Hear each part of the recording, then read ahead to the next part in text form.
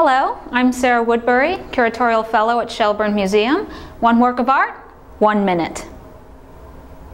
So this painting is called Seal and Polar Bear and was painted by Charles S. Raleigh in 1881.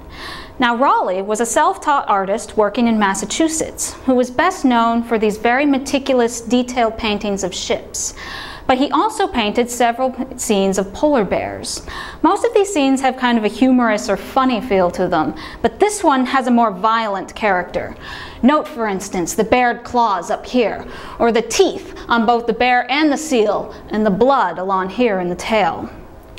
Now, all of Raleigh's paintings of polar bears have this kind of exaggerated, even cartoonish feel to them, in part because he never actually traveled up to the Arctic himself. He was reliant on the accounts of whalers to execute these scenes.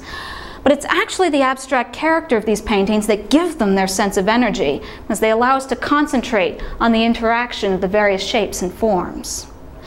Now you can see this work and several others in the exhibition How Extraordinary? Travel, Novelty, and Time in the permanent collection.